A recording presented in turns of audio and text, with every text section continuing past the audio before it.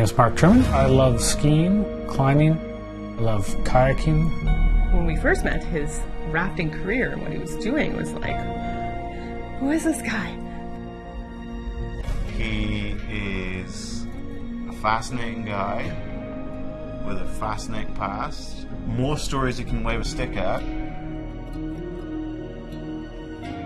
I worked something like, 146 days in a row one season, and most of those days would be, 18, 20-hour days. You're always on. I'm back now, Corey, back now! I'm at a point where I am the least fit I've ever been in my life.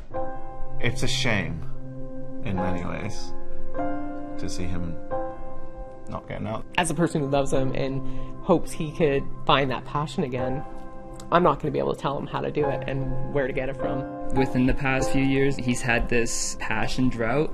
It's for sure impacted me. I just want to see him in a place where he's excited to do the same thing as I am. We're going to come around here, we're going to come up here. Yeah, the other option was to go down into 5 Mile here.